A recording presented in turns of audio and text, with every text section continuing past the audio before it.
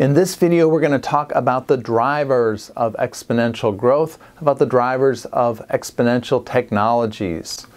One of the main drivers of exponential technologies is Moore's Law, named for Gordon Moore, one of the founders of the Intel Corporation, which makes processors. And so Moore's Law applies to processors. Now, Moore's Law is this. It's an observation that over the history of computing hardware, the number of transistors on a dense integrated circuit doubles approximately every 2 years. In other words, the processors that are in our computers get twice as good every 2 years. Okay, and you'll also note there that it says that we should not consider this to be a physical or natural law. It's not like gravity, it's just really more of an observation, even though it's referred to as Moore's Law. Now, in the previous video, we talked about the power of exponentials. So if you go out and you take 30 linear steps, where each step is of the same distance as the one before it, you'll go about 30 meters or 30 yards. But if you take 30 exponential steps, you'll find that at some point you are traversing great distances. In fact, that last step will be about 13 times around the Earth. Okay, so we have this exponential growth curve. So as microprocessors were starting out, that first doubling really didn't seem like much. Okay, and the next doubling didn't seem like much, but it accumulated over years, and when you're starting now in the 2017, 2018, 2019, it's going to be remarkable how fast things are going to get. Now, will this last forever? Probably not. Okay, in fact, Moore's Law is starting to slow down. There have been various predictions about when Moore's Law will end, and we're kind of getting into that time period right now. Even Gordon Moore has said that Moore's Law is going to end. Why is that? Well, it's a couple of different reasons. A lot of them are technical, having to do with the physical properties of electrons and jumping between one circuit and another. But most people are pretty sure that we're going to start to see this slowdown in how fast microprocessors are getting. Now, there are some far out ways to extend Moore's Law that are on the horizon that people are thinking of. Quantum computing is one, so we're using quantum states instead of just a 1 or a 0. A bit could exist in many different states.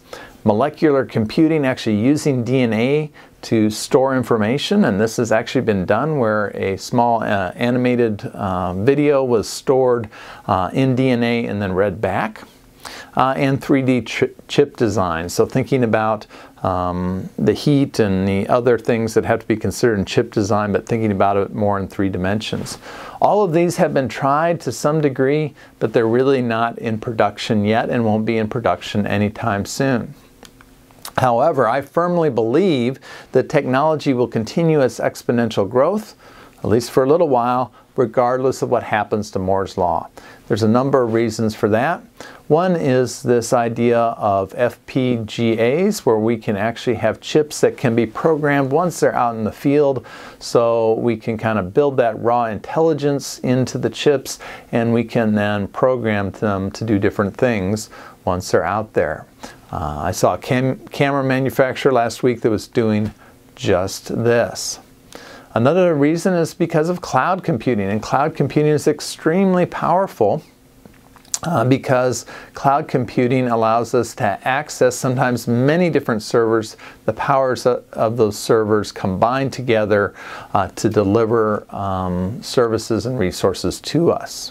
So cloud computing is the practice of using a network of remote servers hosted on the internet to store, manage, and process data, rather than a local server or personal computer. Now, this is much more powerful than just storing your files out in the cloud somewhere.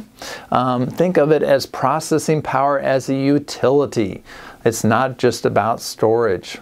Okay, it's amazingly powerful.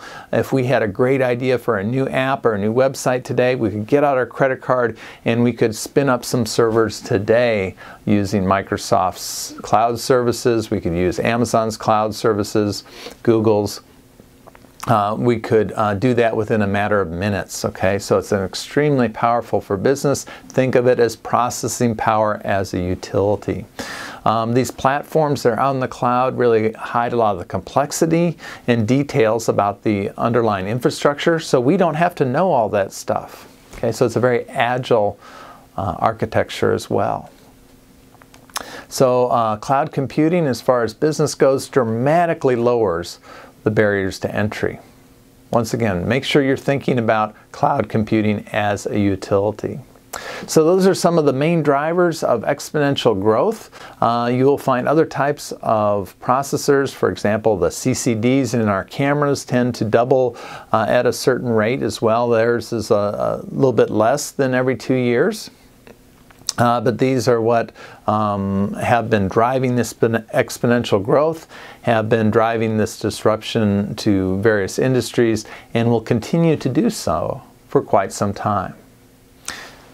You can go on to the next video where we'll talk about the Gartner hype cycle, or you can of course subscribe to this channel if you'd like more interesting stuff like this.